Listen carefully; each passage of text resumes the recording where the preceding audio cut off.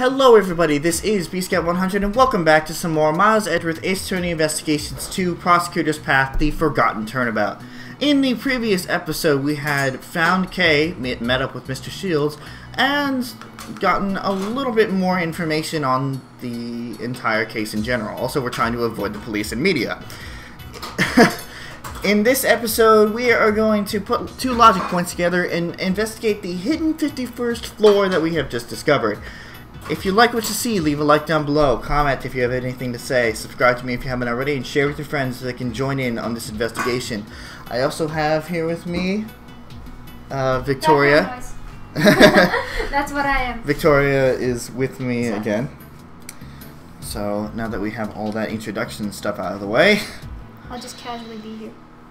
yeah, I mean, you won't be seeing this for a while. Yeah. An extra floor between the 50th floor and the viewing platform. Why didn't anyone notice it? Normally, you'd notice it. I mean, how can you hide an entire floor? That's where the problem lies. No one noticed something that should have been easily noticeable.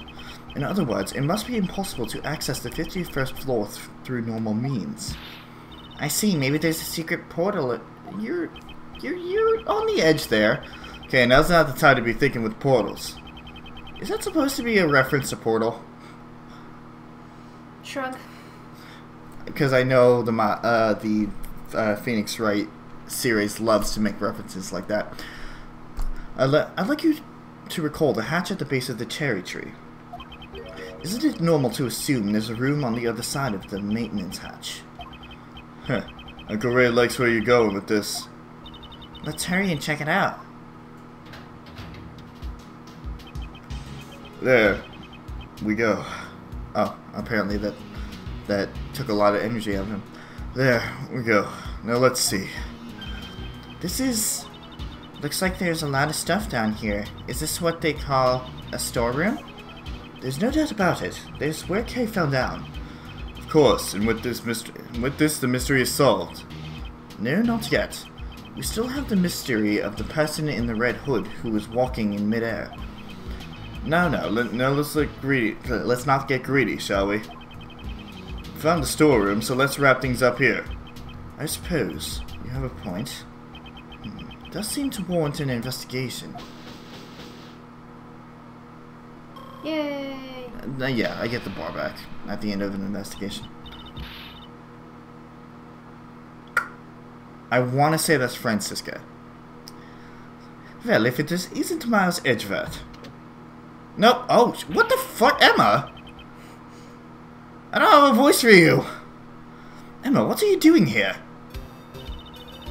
Oh, you want me to? Alright. No. I heard about the case from Detective Gumshoe. Since I was already in the area, I thought I might as well check out the crime scene. I mean, you're gonna be Emma when we do the other thing anyway, so... Oh, okay, nice. This girl's name is Emma Skye. She's a high school student studying in Europe to become a forensic scientist. She's the youngest sister of my former boss, and a witness in one of my trials 2 years ago. Detective Gumshoe told me everything over the phone. He sounded really upset. He said you lost your badge at the Grand Tower, and Kay became a mummy! Damn it, Gumshoe! Please calm down. I thought you left for Europe just a few days ago. Don't tell me you've come back already. Yep! And I brought my teacher from abroad, too. He needed an interpreter, so I volunteered to help. If your teacher cannot speak English, why aren't you with him right now? He can still communicate with people. Don't underestimate the importance of body language. That doesn't really count as a language. But enough about that. What happened to Kay? Is she alright? My, what a good friend. Isn't this great, Kay? Yeah. Who are you? Are you Mr. Edgeworth's new assistant? The irony. On the contrary, my dear. I'm Ray Shields, head of the Edgeworth Law Offices. Edgeworth Law Offices? Wait, you mean like defense attorneys? Mr. Edgeworth, when did you suddenly become an attorney? No, it's not like that. Now that I think about it, it is a rather complicated working relationship. Don't sweat the details. Let's start out with an introductory... Ray, fuck off! Why'd you become a defense attorney, Mr. Edgeworth? Hey, don't just ignore me. Bitch, I will. Because I don't approve at all. Well, why don't we continue this conversation down below? That's right, the police could arrive any second now. Mr. Edgeworth, who's she?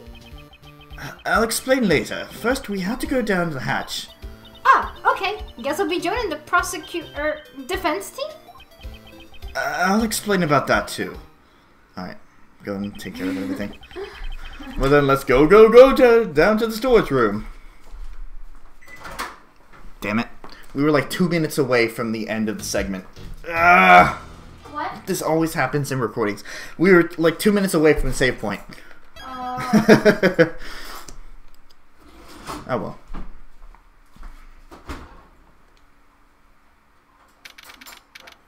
Feel free to call me over if Emma speaks again. April 5th, 7:06 p.m. It's pretty dark down here. Can't see a thing. What's your footing, Emma? Oh, okay. I'll just stay. Ouch! I think I hit my head. Okay, be careful not to slip. Take your time coming down.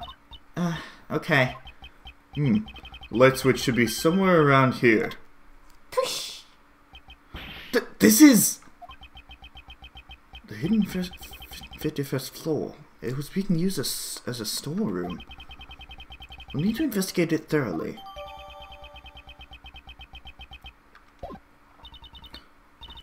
Mr. Edgeworth, please tell me about the case. Right then, where should I begin? Time lapse.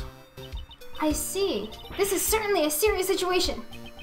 Why does she look like she's having so much fun?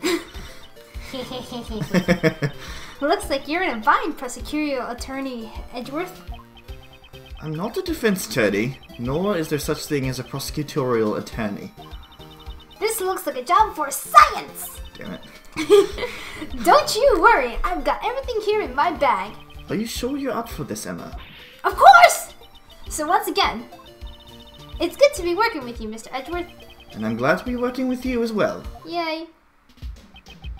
Looks like we've got ourselves another cute... Fuck off! So what's the plan? That lift looks pretty suspicious to me. Oh yeah, look at that.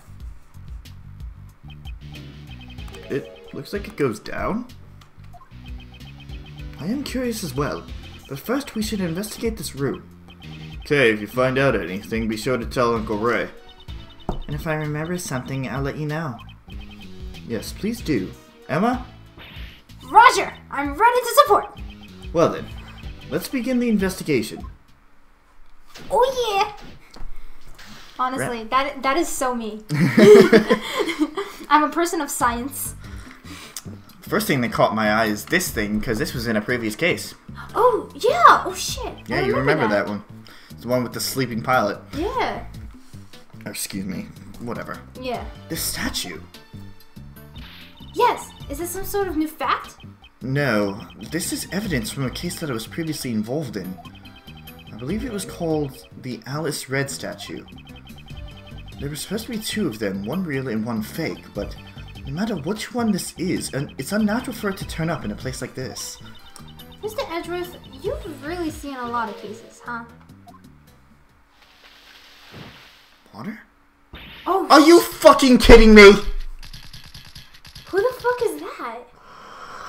A reporter that will not go away. Oh. Ah! Alright. Yippee-ki-yay, I got me a scoop! Eek! Ugh, my eyes! Stop it! Y'all ain't getting away from Great Loud's camera that easily. I reckon y'all must be criminals. I'ma snap 16 shots before y'all say cheese. Oh, we're not criminals! Really? Y'all ain't fooling my camera with those... camera of justice with those words. You are... Huh? Ain't you the heinous prosecutor from back then? Who you calling heinous? This is Lotta Hart. She's a photographer I've dealt with during my past cases. I've seen her distinctive accent and chatterbox mouth hasn't changed a bit. Just look at that face. You're obviously up to no good. Seems she has a bad impression of us. Now it's time for you to pay your dues. Stand still while I photograph for y'all. We only came here to investigate. Lies. You think you can fool me like that? Mr. Edgeworth, she's not listening at all. She seems harmless. Let's just leave her be for now. Let's just sidestep her. That is me.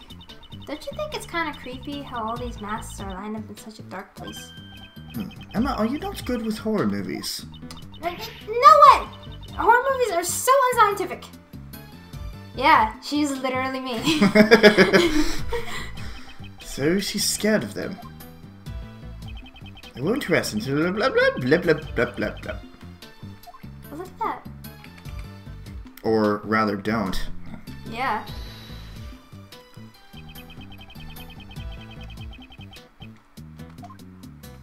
There he is. Eureka! The German ninja mask that Kay had with her. Perhaps it was originally attached to this hook. That sounds plausible, scientifically speaking. In other words, Kay came here? It's quite likely, but for what purpose? Maybe she was going to steal something from this place. A great thief who steals the truth, huh? No, I don't think we can answer that question at this time. Is that it? Is that all we needed to do here? Well, let's see. Does he say anything else? Yep, we're done here. Well, that was easy. Let's see what else we got here. These are... What is it? The items displayed on this shelf here, if I recall correctly, they're all evidence from past cases that I was involved with. Oh. What are they doing here? My god. I guess this would make the place that PIC's evidence storeroom, huh? Hey, look, but they also have numbers on them. It looks like they could be like auctions or something. It does look like they're being sold. Alright, calling it right now. Alright. These items should be kept in care of the police. Don't they keep evidence in the prosecutor's office? Only for current trials. However, once a verdict has been reached, the evidence is transferred over to the police department and stored in the evidence room. This is actually true in real life. This is true to fact. But it looks like the evidence has been stored here instead. There's no point in worrying about it. For now, I should try to examining everything. Looks like some of the evidence have tags in front of them, and there are numbers written on the tags. Maybe they're the ID numbers of the evidence. No, based on how large these numbers are and how the nature of these items, I'd say these are prices. Called it. Prices? If that's the case, wow, these are ridiculously expensive. She seems more concerned with the high prices than the legality of this whole affair. The evidence is on display. I should just inspect every... what evidence? That's strange. Only this one spot is empty. But it still has a price tag, just like all the others. Indeed. Furthermore, there's a part of the cloth that is not covered in dust. Perhaps something was placed here not so long ago. I see. It sure seems like it. But what could it have been? The star-shaped mark in the dust. I wonder, could it be related to a certain piece of evidence? What do we have?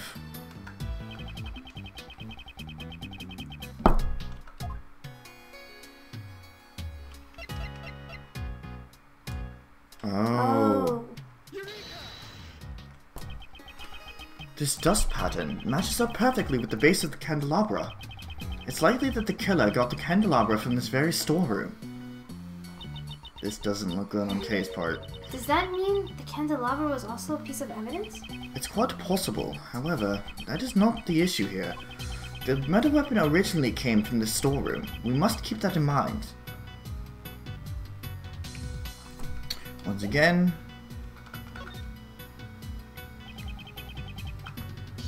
Okay, so we're not done here yet. Aw, how cute! The stuffed animal was so fluffy! That's from Gold Lake. Right. Flashbacks. This is flashback to the first case in this game. Oh, wow. It should be in the care of the prosecutor assigned to that case right now. Why is it still sitting here in a place like this? Huh? This little guy's missing his left horn. Oh, yeah. His left horn? I'm pretty sure it was already missing when I first saw it. Then this must be a defective product. I demand a recall! Now that I think about it, giving a broken toy to a country's president does seem a little strange. Oh, okay. This storeroom contains items to be sold, doesn't it? It's unfortunate, but the possibility seems quite high. I suspect some nefarious individual has been selling evidence here. And people actually pay money for this stuff? Apparently, some people do. The price tags are proof. Different strokes for different folks, I guess.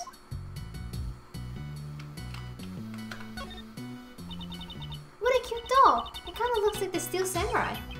It's the Iron Infant, son of the Steel Samurai, and the Pink Princess. This was from the last case in the last game. Interesting. He was destined to become a hero of justice from the moment of his birth. So much pressure rests on his tiny baby shoulders. And yet he carries with himself with grace and dignity that belies a toddler of his age. Hello, Mr. Edgeworth. Are you even listening to me? No. No. Ink and a lab. Both are evidence that I've handled before. This is also from the last case of the last game. Of the previous game. Why is all this stuff here linked to you? Many of the items here are objects that I've handled in just a short while ago. This is all evidence against my case in the PIC. But it's probably only a coincidence that they're all collected here. A coincidence? I never thought I'd hear you say that word, Mr. Edgeworth. Me neither. No matter how improbable, if it fits with the facts, then we must accept it as the truth. Isn't that the same with science? Aha! We should discuss science in detail someday, Mr. Edgeworth. No. It's a small bottle. I've seen this piece of evidence before in the past. This was from the flashback case. What case was that? You probably saw the case. Remember when Francisco was very little and... Oh, yeah, it was from that case. Oh, okay. Interesting. Huh? Is that all? Yes. What more did you want me to say? I need to make a memo. Note to self. Even the most boring objects sound like the works of art when Mr. Edgeworth describes them. Don't read a memo like that out loud. The box. Box? No, that's ink. No, I mean like the safe. Yeah, I tried. You can't click on it? No. Oh. This mannequin. I've got it! According to my scientific reasoning, this is something you encountered in one of your past cases, right? No, it's not. This is the first time I've seen this mannequin. Seems completely unrelated to the other objects in the room. There's no price tag in front of this mannequin either. So then why is it here? Now we're done. Good question. Scientifically speaking, this must be a wooden icebox. This chain is timed around it to keep the cold from escaping, probably. Or a body. No, Emma, wouldn't this be a costume trunk? It's made from wood that repels bugs in order to protect the clothes inside. Ah, I see, of course. That's another possible theory. If your clothes are stored in a cold place, it will be nice and cool to wear in the summer. I guess she's still sticking to her icebox theory. There's a transceiver sitting next to all these trophies. Seems like they were lined up together on purpose. Looks like it's still got batteries in it. Might come in handy later, so I'll pick them up for now. I'll be sure to put it to good use before I turn it into the police. That sounds just like what a certain great thief would say. Wow! Talk about bad taste. Oh, wrong wow. I've never seen such a gaudy desk before. Just what kind of person would use something like this? The tabletop is being supported by 4 naked men. The design is quite... No way! Are they really going back that far to the first game? Jesus Christ. It certainly is in poor taste. Maybe this is also related to one of your past cases. No, none of the cases I handled involved a person with Are you sure, Edgeworth? If I recall correctly, that was the first case that you were involved in. Or at least I hope not.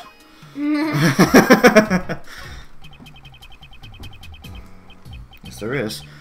There's a huge stack of money piled up here. How unrefined. They're all $100 bills. Talk about big bucks. Huh? I got logic.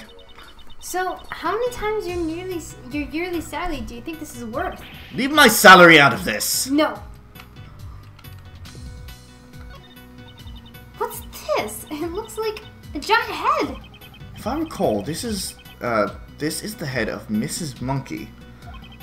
I believe it was from a case I was involved in the past. Yes, it is. It's impressive how they were able to get such large objects into this room. Miss Monkey, huh? Mrs. Monkey. That doesn't really have a nice ring to it. Maybe you remembered the name wrong, Mr. Edgeworth. Impossible! That can't be true. Before we talk to Kay... Oh man, Uncle Ray's heart is pounding up a storm. Surrounded by so many cute...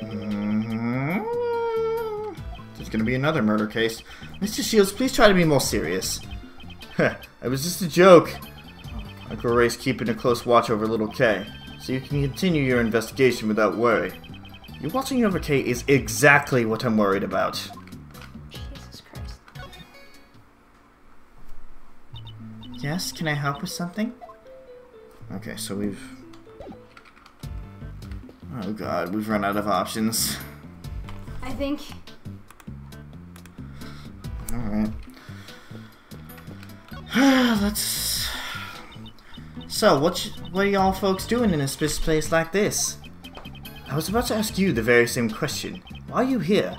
For the people of the world? And for myself. I'm a social justice photographer after all, so I gotta take photo after photo after photo of my big scoop. Seems I won't be able to talk to her normally when she's like this. We have not run out of options, I just remembered.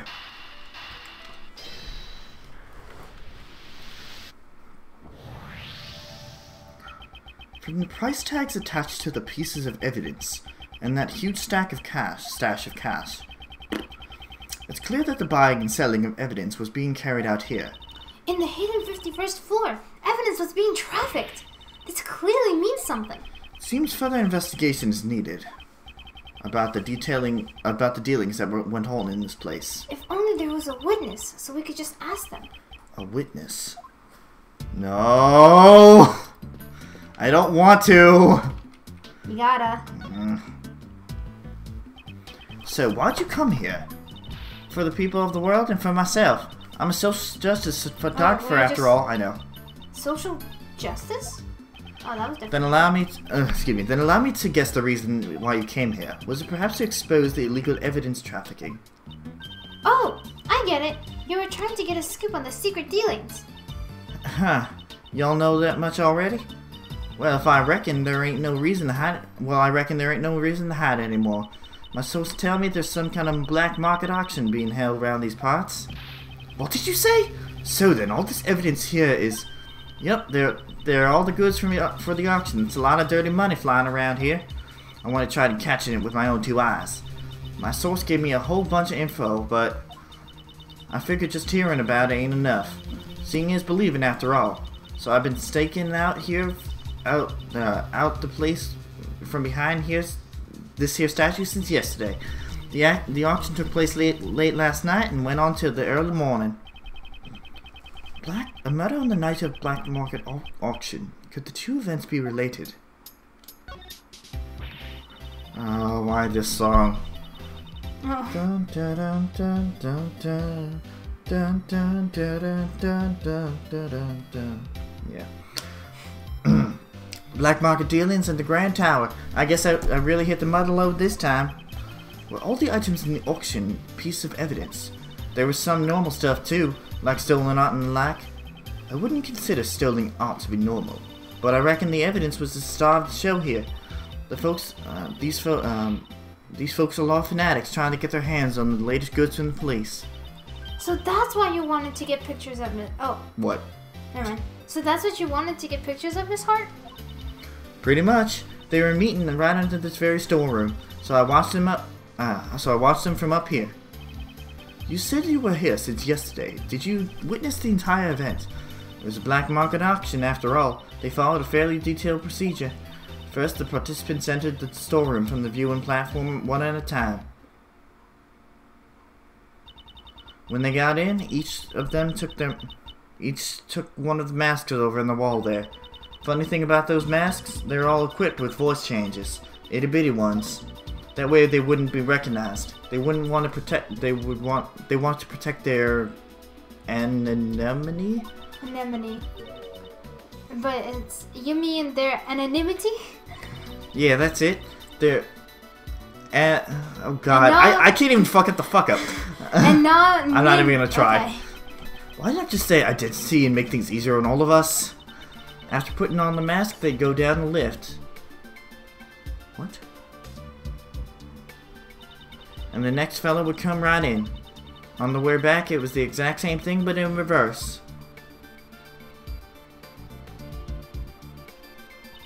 They come up one by one, return the mask, and head up out of the storeroom. Wow, that's pretty thorough.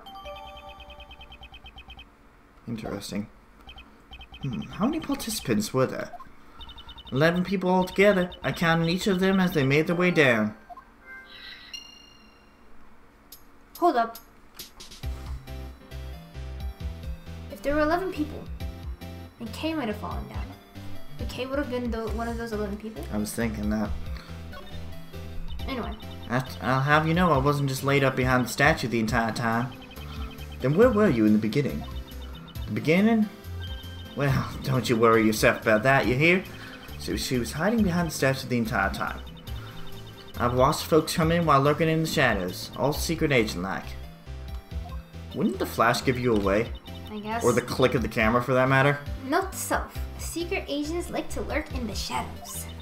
And then they used that lift over there to get down to the auction site.